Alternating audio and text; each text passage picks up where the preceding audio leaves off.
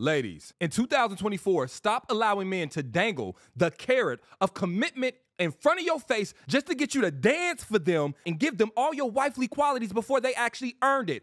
Ain't it always the promise of future things that they're supposed to do for you in exchange for your present gifts, your present body, your present mind, your present sacrifices? Some men have learned, you've been taught since you was a little girl, that in order to be validated in this world, that you got to get a man to put a ring on your finger. And a lot of men will use that to their advantage. They will play on your desire to be a wife, to extract those wifely things from you, and then discard you when they done. And what they're going to say is, yeah, I got intentions on seeing something serious with you. They're going to dangle these uncommittal things in front of your face that sound like commitment, but it ain't commitment. They ain't going to promise you with action. They're going to promise you with words. You know why? Because when they give you these words, what do you give him in exchange? All of you.